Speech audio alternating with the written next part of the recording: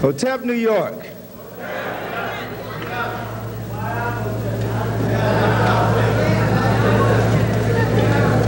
You know, I thought D.C. was the hot spot in the nation, but there's always something going on in New York, you know.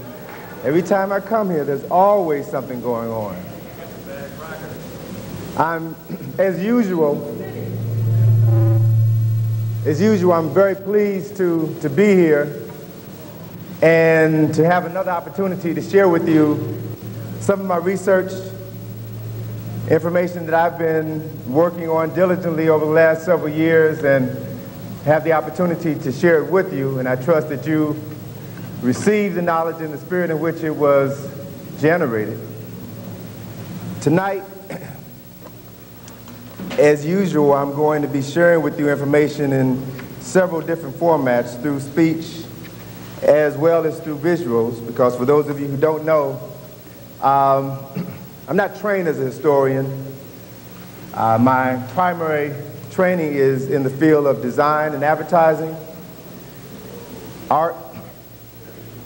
But after I graduated from Howard and became aware of the fact that I had been miseducated, I began to assume responsibility for re-educating myself. I think Dr. Carter G. Woodson, Dr. Woodson said it best when he stated that every person had two educations, one that is given to him, the other which he gives himself. Another two, the latter is by far more significant because everything that is important in a person's life is that which they must seek out for themselves. It constitutes their real education. So it's all right to get the paper so that you can move out into society and do other things, but just don't think that that paper is your passport to success. We have an obligation and a responsibility to see to it that we put into our minds, put into our consciousness, put into our spirit knowledge of our history, our culture, our ancestors, and our God, so that we can exist within the society and keep our sanity as we continue to build a better place for those who will come behind us. That is our obligation, that is our responsibility. I want to begin my remarks this evening by first acknowledging the memory and the spirit of a brother who was well known here in Harlem, Brother Dr. John Henry Clark, who is now an ancestor.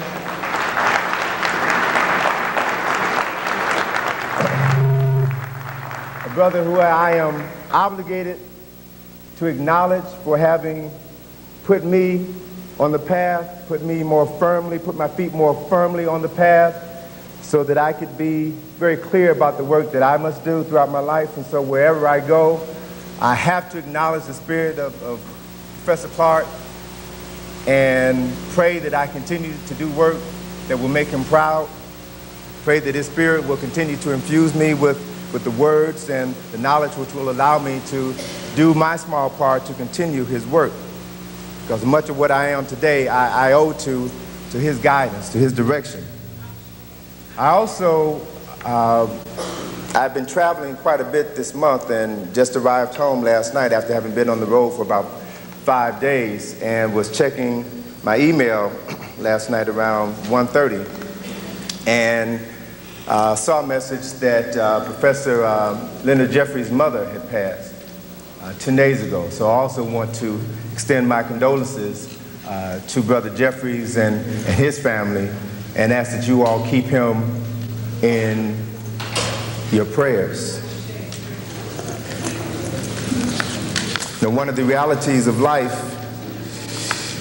is that we are going to see brothers and sisters come and go. And that is a part of life. That is the price we pay for being born. But also there's another aspect of life, and that is the fact that the life is continual, life is cyclical. And that those who leave us in the physical still have the ability to commune with us in the spiritual as long as we speak their names and keep their memories alive.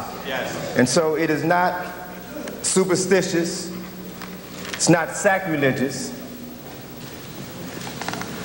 It is of utmost importance that we understand what we must do in order to remain connected with those who are now ancestors, those who can fuel our thoughts and our actions with a spirit and an energy far greater than we can access here on the physical plane of existence. So I always am obligated to acknowledge that part of my reality.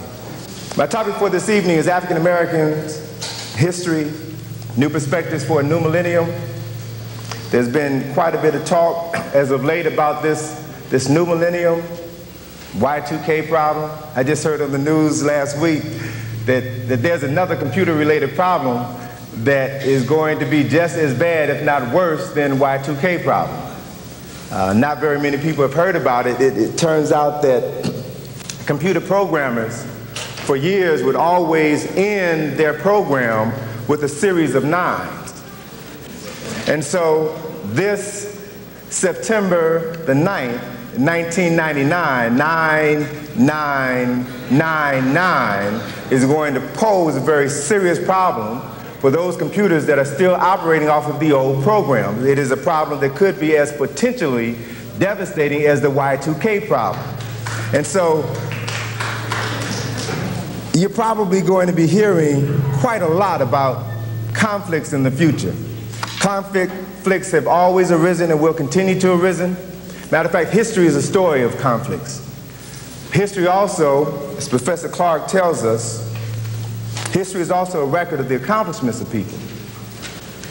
And if we see that we are headed for conflict, then all we have to do is to study the various manifestations of that conflict so that we can prepare ourselves to be in the right place at the right time. History is always written by the survivors of any conflict. And so for those people who are totally dependent on technology and computers, who will probably bug out, who will probably commit suicide, who will probably be totally emotionally, physically, and psychologically devastated by whatever happens, those who are not part of that consciousness can use this as an opportunity to take advantage of doors that will be open to you. So in the midst of their disaster, there are opportunities for success for those who have their eyes open. So I would encourage you all to open your eyes. Some of the topics that I'm going to be discussing this evening as we talk about new perspectives for a new millennium are issues that I feel are crucial to us as a people if we are going to be around in the new millennium. Because I feel that we're at a very serious crossroads right now. When you consider everything that has been done to us, that continues to be done to us, and that more than likely will not cease at any point in time within the next 2 or 3 years, if we don't become more conscious of the problems that have been placed in our way, we may not be here 200 years from now. Matter of fact, I had a dream about a month or so ago. It was really more like a nightmare. And I dreamt that it's maybe 50 years in the future. And a young girl, I don't know who she wasn't African, but a young girl was given an assignment to write for class. And that assignment was, whatever happened to black people?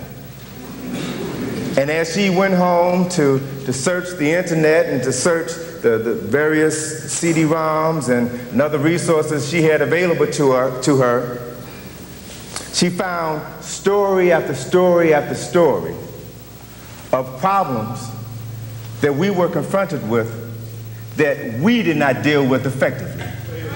And as a result, we set the stage for others to determine it was time to get rid of us. And thus, we were no longer around. And our removal was deemed justifiable in the eyes of others who see us or saw us as a problem. I think it's clear. I think it's clear that many Europeans don't like us here. It's clear. And so I think it's futile to beg or to pray for them to have a change of heart. I think it is. At least based on my study of their history and their interaction with us throughout their history. I don't think things are going to change dramatically within the next 200, 300, 400 years.